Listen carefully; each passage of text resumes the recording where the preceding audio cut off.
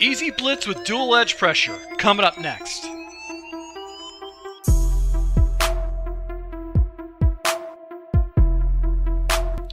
Hey, this is Full Game Prometheus, the only YouTuber that gives you full games of all the tips and schemes I post on my channel. I'll show you the good, the bad, and the ugly. Alright, so guys, if you're new to my channel, make sure you hit the subscribe button. Also that notification icon so you can never miss an upload. So guys, I want to talk about a defensive defense that I haven't used in a while, but basically is a defense that is very effective, and I went into the lab to go ahead and see if I can use it again here in Madden 19, and I was able to go ahead and find a fast, quick blitz setup where I can get dual edge pressure off to right and off to the left with this setup.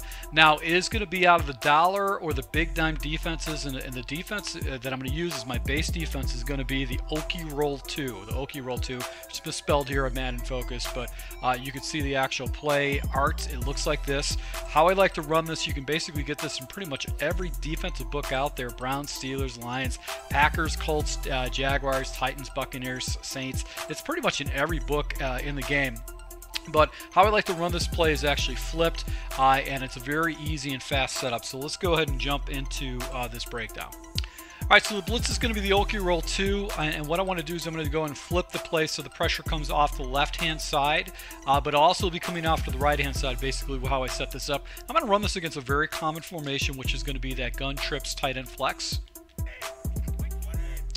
And basically what's going to happen with this defense is you're going to see the guys actually roll down. Your safeties will actually slide over, and you get a too-high shell with soft squats underneath.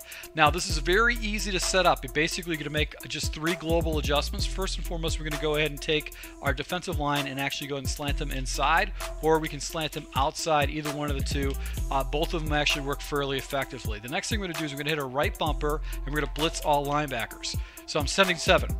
No, I'm not sending 7. I'm actually going to send 6. But what's cool about this is that you get dual edge pressure, and if he blocks the running back, you're still going to get pressure off the edge. Now, the final thing I'm going to do is I'm going to go ahead and do a hard flat with this slot defender right here. I'm going to slide him over, and I'm just going to go ahead and hover right over the center position. So I might actually get right up on the butt of the defensive tackle and actually go ahead and try to get the pressure. So you can see right here, we get dual edge pressure with this particular blitz when the running back comes out.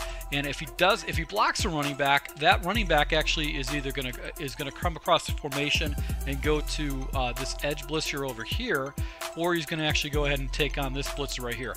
Now I actually went ahead and used this correctly, because take a look. The center actually is preoccupied by this tackle. This guard thinks I'm coming in, so he's actually going to be preoccupied by himself, and that's going to give me a 2-on-1 over here, and I got a 2-on-1 on this side too, and that brings I'm bringing fast edge pressure coming in with this fast, very easy to set up blitz. So once again, we're just going to go ahead and set this thing up. And you can see these guys are actually coming over, and if you got a guy who's coming up to the line, you could set the splits up really quick. You could pass commit too, and you could see that actually the pressure just comes in blazing quick, and if he doesn't get rid of the ball quick enough, he's gonna have a hard time with it. So look how fast I'm setting up this blitz as my guys are coming down. I'm just sliding this guy over, and I'm just gonna go ahead and try to preoccupy that center, and then basically go ahead and do that. So right there, it was a screen play, but you could see how fast that pressure comes in. So just very, very easy pressure to set up, and we do need to use your middle of the field, but you can see the pressure just comes screaming in.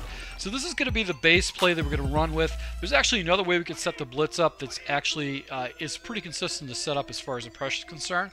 But what's cool about this is that you can run all different types of coverage shells with this base blitz. So now you have pressure where you can get pressure off the edges anytime that you want with this setup, and now you can start playing mind games, because now you're going to have all different types of coverages that you can throw against your opponent. So guys, if you like these type of tips, make sure you hit the like button. And once again, to my subscribers, thank you for your support, and my patrons, thank you for your support. And this is part 1 of a 3-part series, so if you want to know the other breakdown and also know how I'm going to run coverages with this particular blitz scheme, go ahead and hit the subscribe button. I'll be showing that over the next week or so. Thanks a lot, and until next time.